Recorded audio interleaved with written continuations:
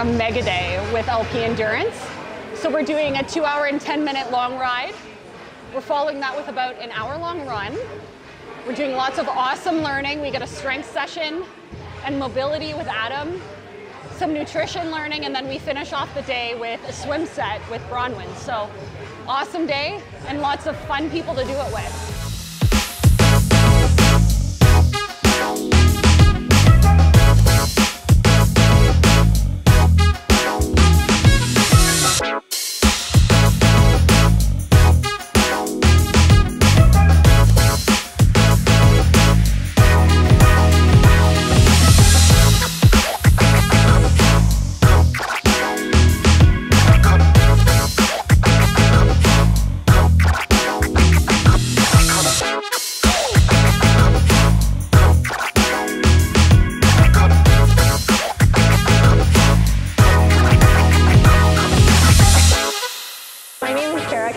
I'm a registered dietitian. I specialize in sport nutrition, and I'm co-owner of Blueprint Nutrition. We're doing kind of a full hydration assessment today, which is kind of fun. So everyone took their weight before they got on the bike to see what their pre-workout weight was, and then they'll take their weight again afterwards to see the weight loss. So we want to see, that will help us determine what their sweat rate is and their percent of weight loss. So we want to avoid losing too much weight because then that can have negative performance outcomes. So we're going to kind of take a look at that. The other piece that we're doing is looking at the sodium concentration in their sweat. So we have our whole setup here. So we put patches on their forearms. And so those patches get filled with sweat throughout the workout, and then we take them off.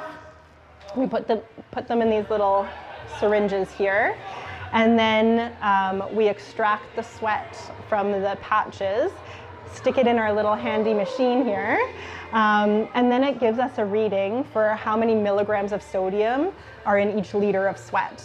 And so then that combined with the sweat rate will tell us how much sodium approximately they're losing per hour, and then that can help inform kind of like a personalized hydration plan. So super helpful information to have for endurance athletes, because throughout the course of an endurance event, obviously you're sweating a lot, often losing a lot of sodium, but it's hard to know exactly how much to replace it with, right? So this can be really helpful to have a better sense of personalized recommendations. All right, guys, what we're gonna do, we're gonna opt to start at least to go to the neighborhood. I changed it a little bit. It's just gonna be a square loop, which we'll run a couple times on the warm-up anyways. It's like about a 1K loop. We'll head out there, do a couple easy loops there. Just know it is a little bit snowy on that loop. It's clearing in the middle pretty quickly, so like it's a pretty quiet area, so don't be afraid to run a little bit in the middle or find good sections there, but also be willing to adjust pace and just go off effort if need be today. But our workout, do something like you're a bit warmed up from the bike, so maybe somewhere in the like 8 to 15 minutes of warm up, kind of easy range. You can attempt, if the footing's good, to do a couple like 30-second kind of pickups with, call it like a minute easy between them, just getting kind of the legs warmed up for the run. And then for our main sections today, we kind of have 2 parts to it. I'll bring the board out in case you need to reference it after, but for the first section you can do 2 to 4 of these, so you go 4 minutes at kind of like a threshold pace, which is like, call it like a 7 out of 10 effort, just a good solid pace.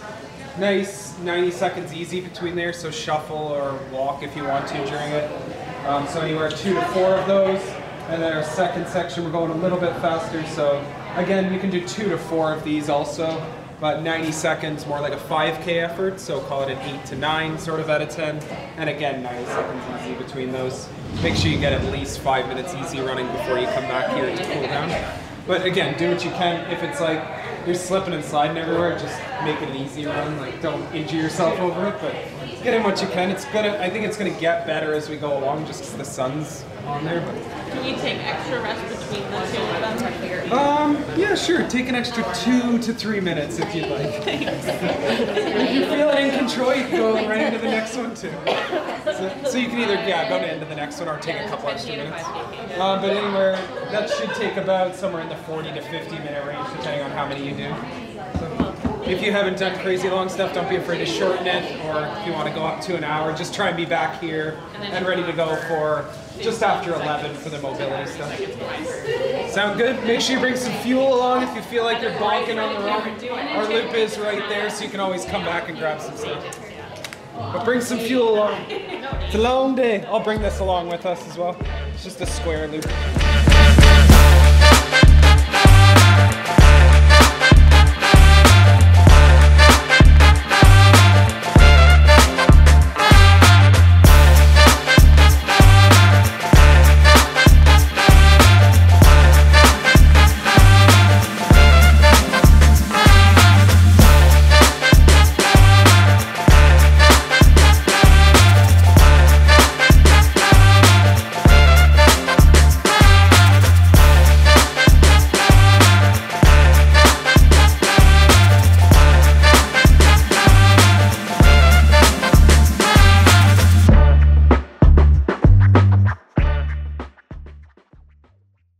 Okay, so band pull aparts.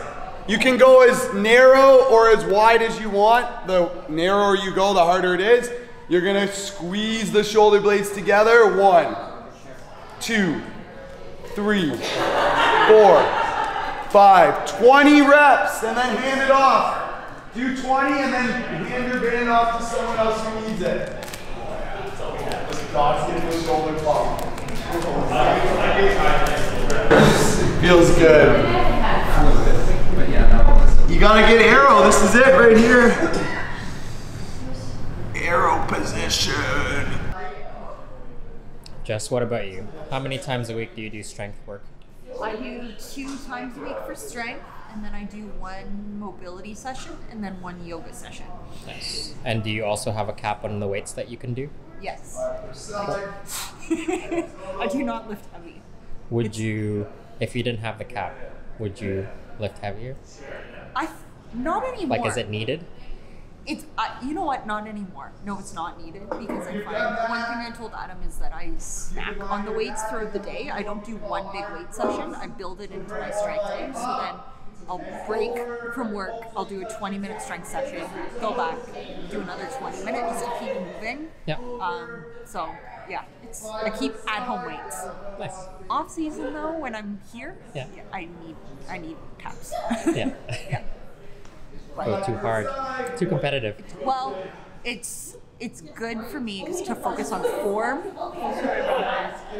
focusing on form rather than the weight, and then adding the weight once the form is there. So that's been my focus for the last few years. So yeah, it's fun. Weightlifting is really important though. It helps all the other things, and then you don't break down in the others. Makes sense. So this is the final leg of the LP Mega Day. We're swimming for about an hour. I'm here on deck coaching. We're going to start with kind of a general warm-up. We're going to move to some kind of skills-based stuff, working on feel for the water, and then we're going to teach everyone how to do flip turns. It really just, flip turns, obviously you're not doing them in a race, but it helps like with body position and understanding all that, how you feel in the water. And then we're gonna end with some fun.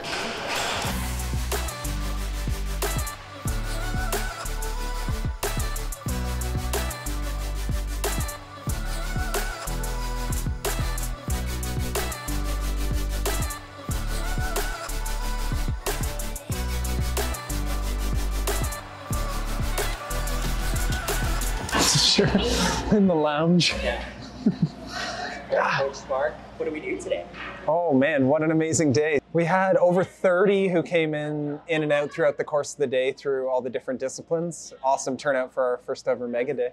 Nice. And what was your favorite part of the day? Oh, I'd have to say the swim was just a great way to finish the day with some hilarious relay races and getting to jump off the blocks. So I think the swim was a nice cherry on top of the day. Nice. What are some events that are coming up for LP Endurance in the next coming months? So we have some big races coming up first. Triathlon season kicking off for a number of people in April and May. And then events-wise, we're gonna have our LP training camp, which is in early June. And that's gonna finish off that weekend with the Milton Sprint Tri, kind of the start of the Ontario summer triathlon season. So we'll have a big group out training that week and finish it off with a fun sprint triathlon that weekend. So that's kind of the events over the next number of months.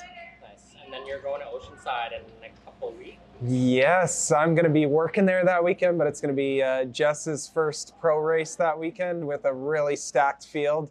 So going to be a very exciting weekend. That's usually the kickoff for the kind of international triathlon season, if you want to call it. Yeah. What are going to be the keys to success for Jess for that race? Yeah, being a first pro race, it's just like dip your feet in the water in that one. So we're not going to have a huge plan in that one other than like go have fun, enjoy your first pro experience, and just go race. Like follow the moves when they happen, be in the mix, take some risks, and just learn from it, and then use that to start to catapult yourself into success in future pro events. But you only get a first pro race once, so go enjoy it and soak it in and enjoy racing against the best in the world. Yeah, after that is actually going to be Ironman Texas, which we have a crew going down. So Allison and Jessica Cullen are going to be racing that in the pro field, as well as a couple of us racing in the age group field as well. Followed by, I think all three of them will be doing Chattanooga 70.3, which is in middle of May. So that'll be the first race we get the full pro team together, and then we'll get them all together again in Tremblant in June at the 70.3. Nice. Exciting. Yeah. Thanks, Coach.